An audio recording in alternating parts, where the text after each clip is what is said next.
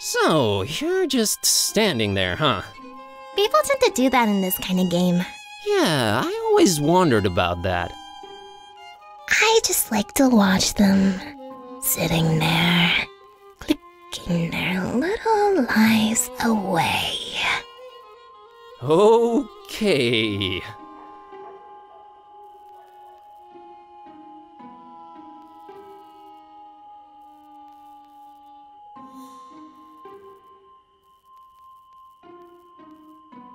That ominous tower belongs to the local waterworks. I wonder if they can pump water up that high. There's talk of a dozen people jumping off it. I guess you could call it popular. I could land that fall with my eyes closed. I just don't wanna. No thanks, I'll stick around for now. You know, I've never crossed that bridge, and I got there several times. Ever notice how philosophical bridges are? People come, people go.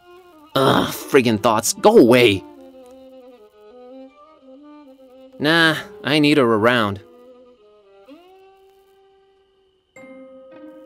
Used to be you'd absent-mindedly open this door and the whole of Darkham would be flooded. Is that water I hear lapping behind the wall? Kitty has no use for that walled archway.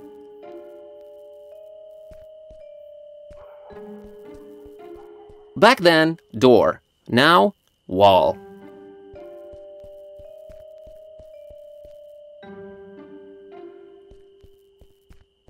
That sign keeps popping up all over the place lately. It somehow looks old. It doesn't look like it'll snap me back to cathood, Buzz. Wouldn't know what to do with it.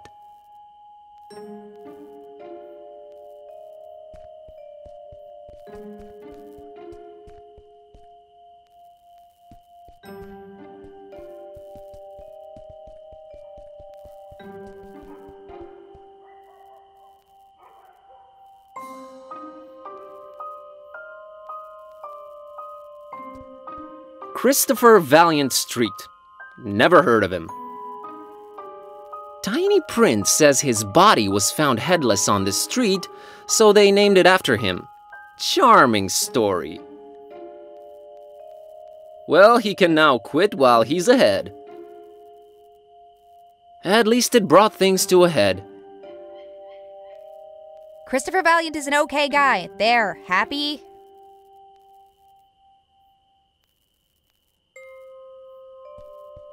Man, that's one attractive dude. This picture of a male model? I feel like I need to have it.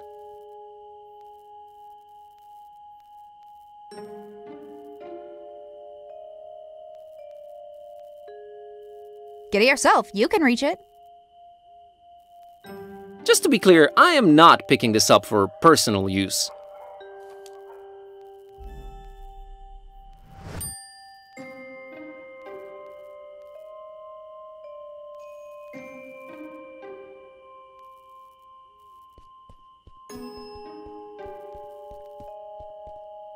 If they're trying to keep people away from Fishmouth, it's working.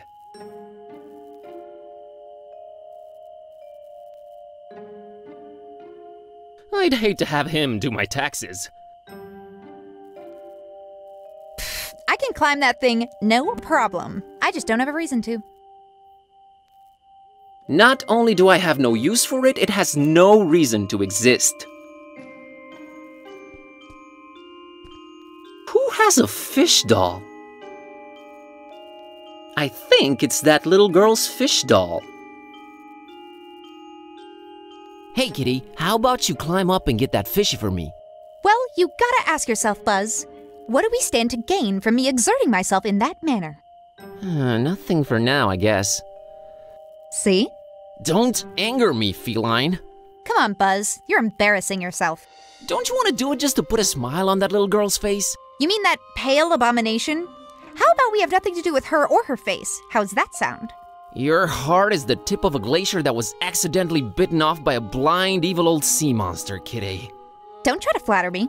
It won't work.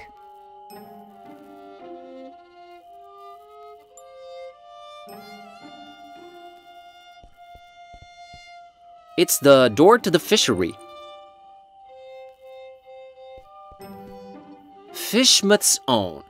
There, now I'm that one guy in the theater reading the title out loud. That was as much interest as I could muster up about this shop sign. I can climb higher than that. Easy. Never could stand fish. How people can eat that is beyond me. We have bigger fish to fry, Buzz.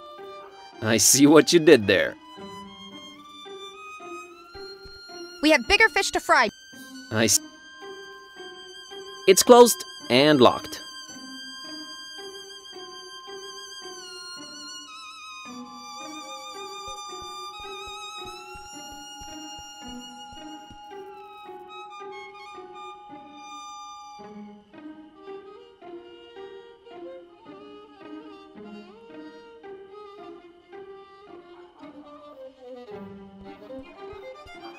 Void Smoker Alley. Never heard of him. Let's check out the tiny print. Apparently, this guy was a struggling artist that aged naturally, while his portrait stayed the same. What a lousy demonic deal. Could have been worse. Not sure how exactly, but it could have. Here's to smoke in the void. Thanks for being a good dude, Void Smoker.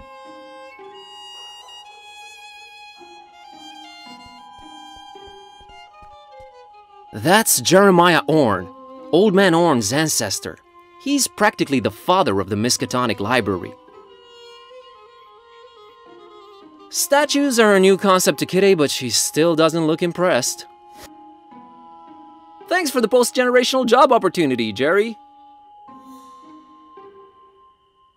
Well, it's, the moon. That's pretty much it. Nah.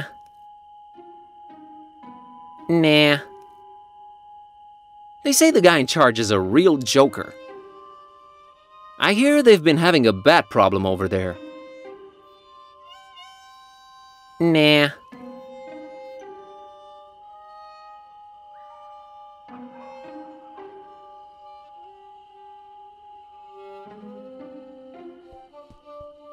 It's really weathered, but I think it says park gate removed due to blasphemous activities in the area. Hop fence at own peril. We do not refund garments or pay for hospitalization. Kitty can't read. I'm learning real fast. Nah, we gotta keep the citizens informed. That's some ominous looking flora right there. No thanks, I just went recently.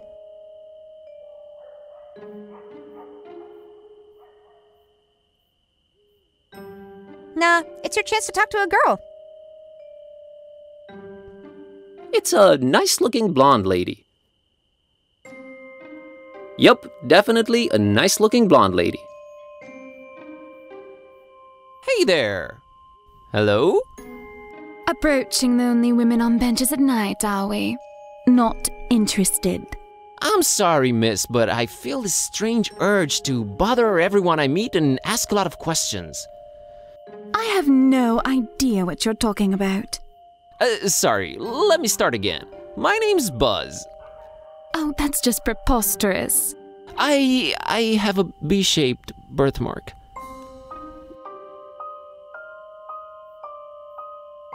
Nice evening we're having, huh? Really? Why don't you just keep it original and ask for the time? All right, what time you got? Time for you two. Actually, I don't have a watch. I have no idea. I thought you were gonna let me have it. It wasn't worth the effort.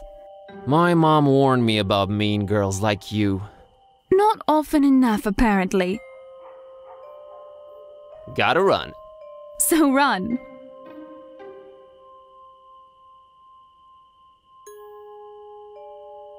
Gotta run. So run.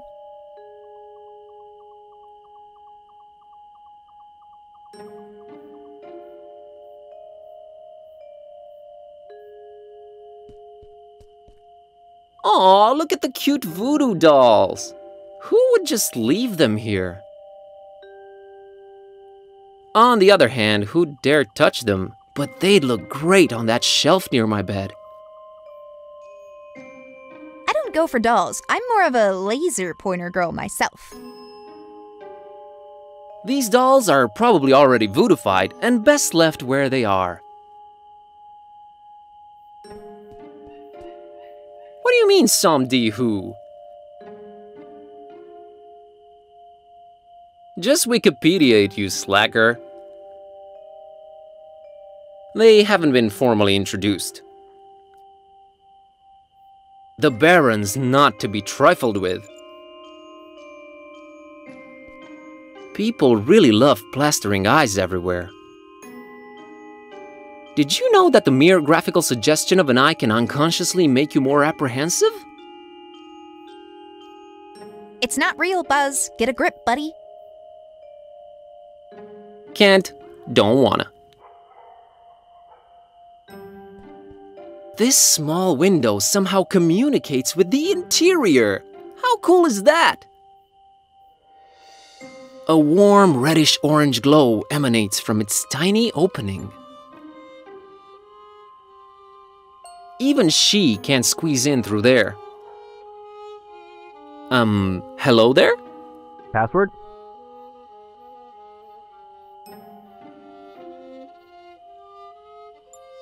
Password. Nice try, buddy.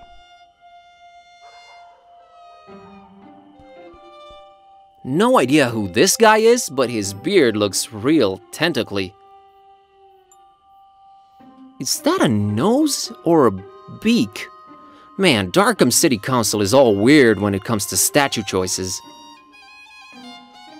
Statues are a new concept to Kitty, but she still doesn't look impressed. I want nothing to do with this guy, whoever he is or was.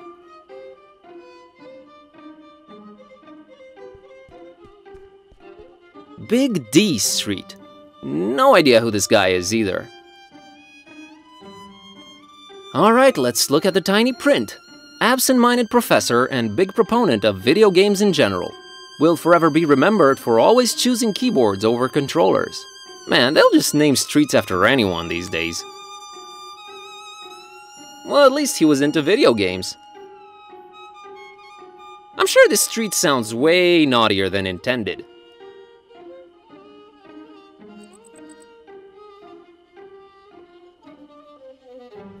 Thanks for supporting video games, Big D. Unless my eyes betray me, it's a taxi. A yellow one. There's a guy inside, but I can't quite distinguish his face. She's not leaving without me. Plus, we're both broke. Evening. It sure is.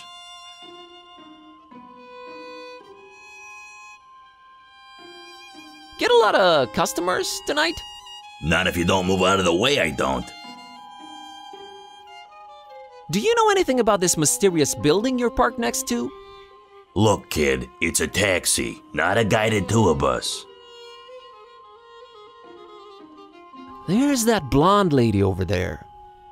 Oh yeah, brought her here a while ago. What can you tell me about her? Man, that sounds creepy as hell. You an investigator or something?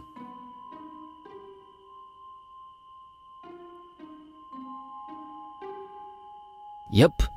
B. Kerwin, P.I. Yeah, sorry. Not gonna say anything, son. Her business is her business. So about the blonde girl. Yeah? What's she to you?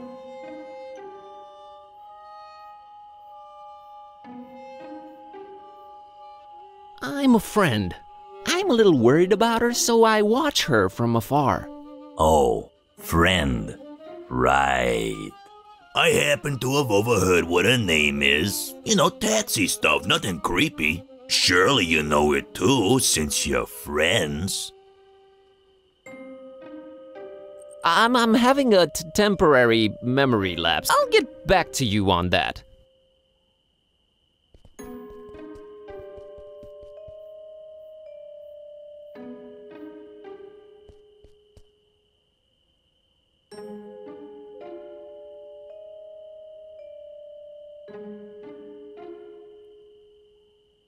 Anyway, I was wondering if you're waiting by this mysterious door.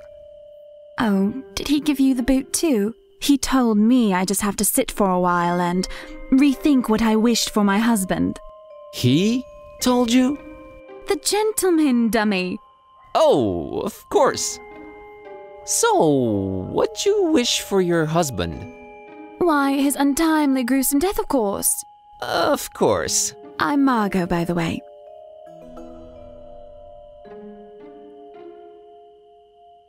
Nice to meet you, Margot.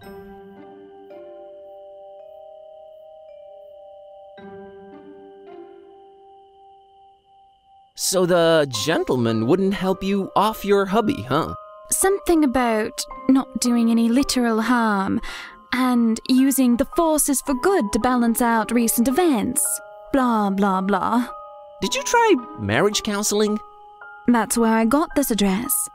Okay. Can I ask what your husband did to make you homicidal? Oh, I'm perfectly convinced he's trying to murder me to get my money. Ouch. Wouldn't it be easier to just divorce or write him out of the will? Yes, I guess it would be. But what better way of responding to murder than with, well, murder? I'm never getting married. Say, you wouldn't happen to be a gun for hire, would you?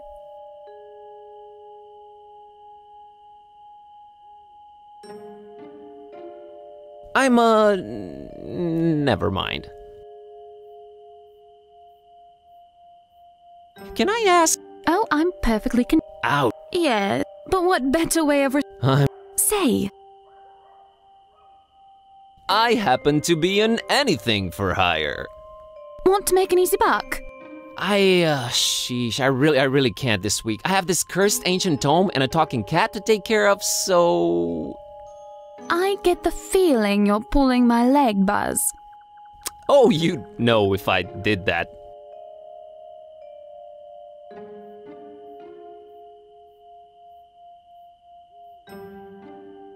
I'm a librarian. Oh, all right. Yeah. Ahem. I'm an undercover cop. Put him up. Psh. Yeah, right. Let me see your badge, officer. I left it in my investigating pants. We've got different pairs for different assignments, you know. Return in those pants and you're free to arrest me. Cleaners said they'll only be done by Tuesday. They got badge shining services too. I walked right into that one. I'm a... Got... So...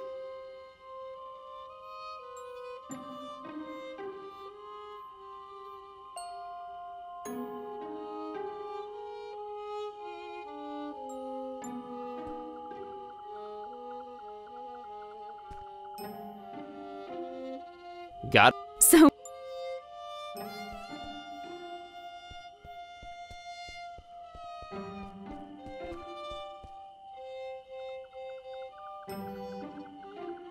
So about the blonde girl.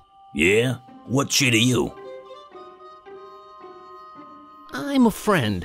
I'm a little worried about her, so I watch her from afar. Oh, friend. Right. I happen to have overheard what her name is. You know, taxi stuff, nothing creepy. Surely you know it too, since you're friends. Sure, it's my friend Margot. Huh. Guess you weren't lying. Well, might as well tell you. She dropped something on the back seat when she left, but she was out of sight by the time I noticed. She's literally around the corner. Oh yeah? How'd you feel about returning this to her? Looks like a letter. It might be important. You can't get out of the car, take a few steps in that direction, and return it yourself? This is a business, kid. I might lose a customer. Yeah, sure. Let me have it. Good man. Say, you won't open it, will you?